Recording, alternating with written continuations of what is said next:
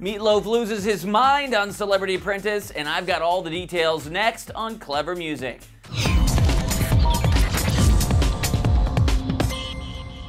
What up, music fans? I'm Brian Corsetti, and you're watching CLevver Music. Richard Hatch was the guy who got fired on last night's episode of NBC's Celebrity Apprentice, but it was the fight between Meatloaf and Gary Busey that rocked the world this morning. Meatloaf was yelling at Busey for stealing some material so much that other celebrities had to get in the way of the fight.